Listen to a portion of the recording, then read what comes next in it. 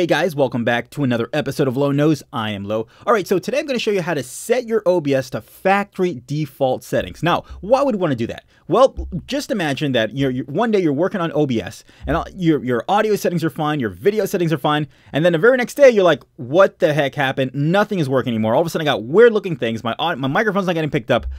It's a pain in the butt. Alright, so for example, let me give you an example I came across.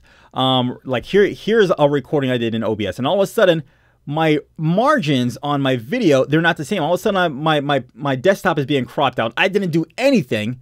It's been the same thing over and over, but all of a sudden one day I got this. All right, so I have to reset my settings with an OBS so everything can go back to normal and I can start from scratch. Now, before we do anything, before we reset OBS, you want to make sure that you go and you copy all of your settings, whichever way you perform, whether it's being a snapshot or maybe doing like a snipping tool.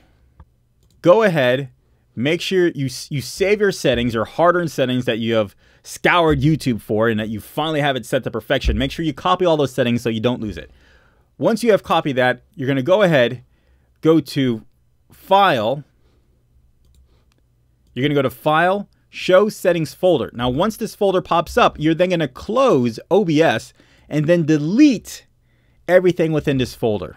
These are all the settings that have accrued or built up within your program of OBS. Now, once that is done, you can close that up. Then you can start OBS again, and OBS will start as if it was a first-time fresh install. And it starts up, and then you can go ahead and you can just set everything back to the way it was before. Remember to write down your settings or take a capture snapshot so you can just go back and fill everything back in. And then you're good to go. OBS is working fine, perfect.